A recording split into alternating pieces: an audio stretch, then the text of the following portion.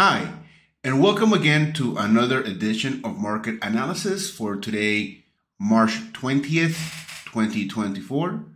I'm Giovanni Betancourt, analyst, trader, and educator with Vantage Markets, and this is being recorded about 1 hour and a half before the U.S. market is open.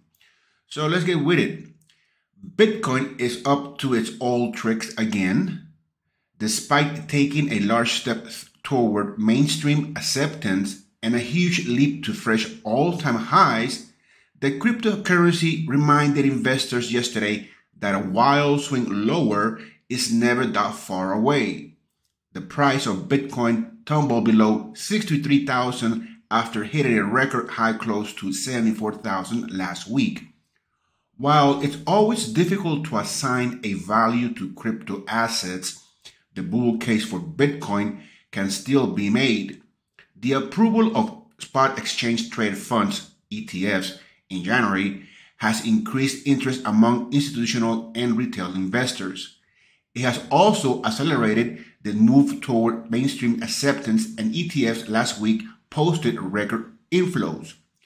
The so-called halving event, which cuts the rate at which new tokens are issued, is expected next month and historically helps push prices higher.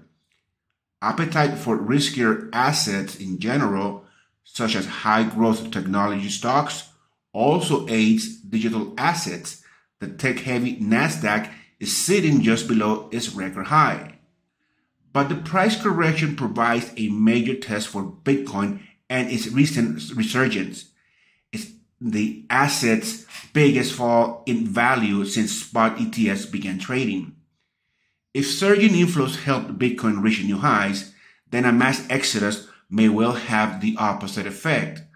On the flip side, if those who have bought into Bitcoin ETFs prove to be unfazed by the price action, it could shore up the asset's recent strength.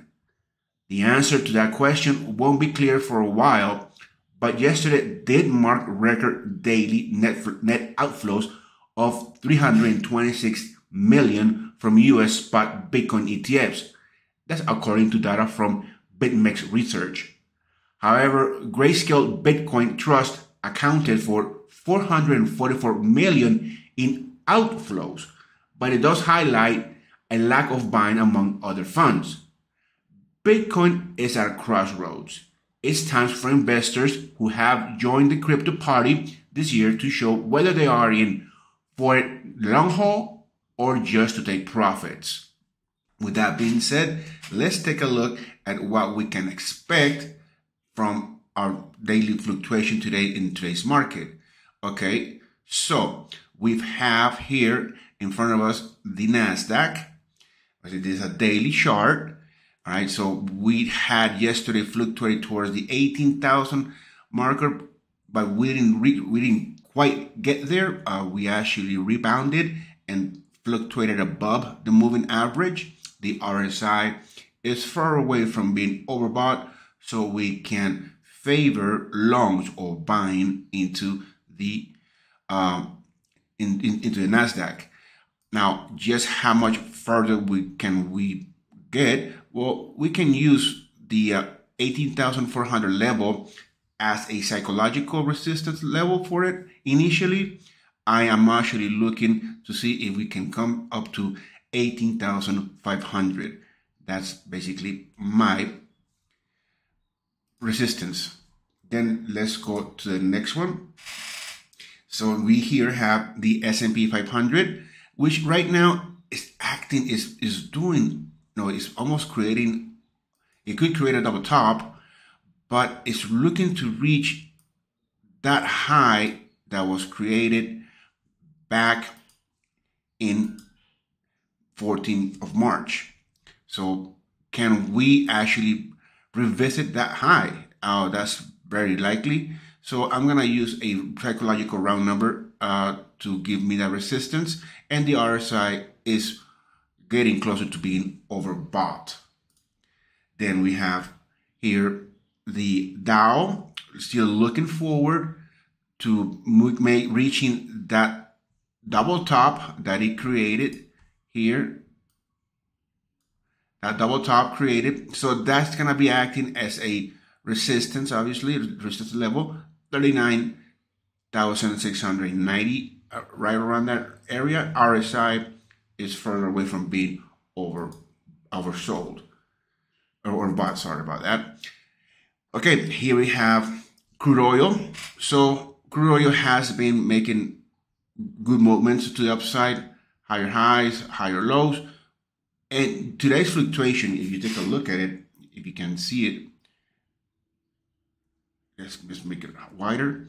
So today's fluctuation, it actually kind of peaked above yesterday's close, but it quickly retreated. So this is this could be a healthy pullback correction, okay, and for it to come again and try to attempt at $83 again. RSI is further away, so we can favor longs or buying.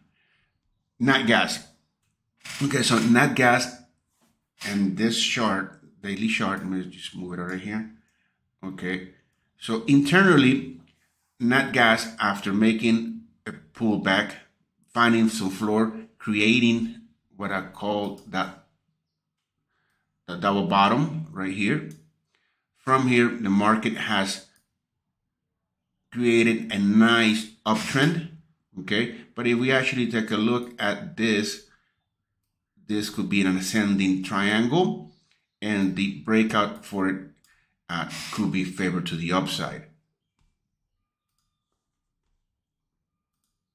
Then we have gold. Okay, so gold has been in a consolidation stage, if you will, making same highs and making about the same lows, if you will. Okay, we could use the wick, making the double bottom and the double top in the same wicks throughout this week. So I'm looking at this particular movement. Okay, so this could be a descending triangle, if you will, being created, and the movement of it is to the downside. So I have my support at 2130. The moving average can act as a dynamic support level for it. So let's see if it fluctuates through it, and we are definitely very far away from being oversold. Okay, and this is silver.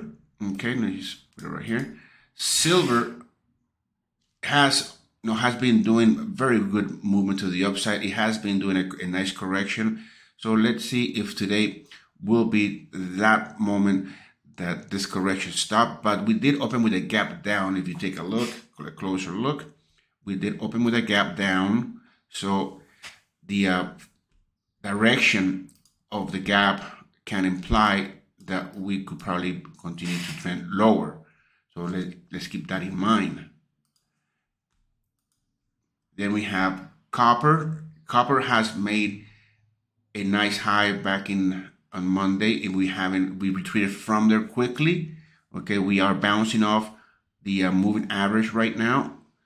Okay, so let's see if that will be enough of a movement of a correction for copper to continue to take another attempt at moving higher. Okay, so this is bouncing off here. So we did kind of see some sort of a buying since we did hit that psychological round number of $4. So let's see if the direction will be again higher to revisit this high of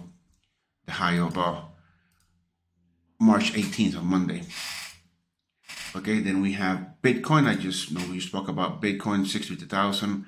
That's where it's at. It actually fluctuated even lower than that, almost to 60,000. So will that continue? Well, we'll see. We'll see if that's the case. 64,000 can be applied as a psychological resistance level for it. The currencies are trading lower. Okay, the euro lost that 109 floor on Monday. it closed below it. So 108 is going to be the next probable support level for it. And then we have the pound also just trending lower. Let's see if we can just... Moving average is above the market, so we can also expect that the market will continue to trend lower. And that can be happening, and we can blame some of the part for the dollar index. It is appreciating, recovering itself from this low fluctuation towards the 102 handle. It has just continued moving higher and higher. So let's see, 104 and change will be the level of resistance for the US dollar. Thank you for watching, and I will see you tomorrow.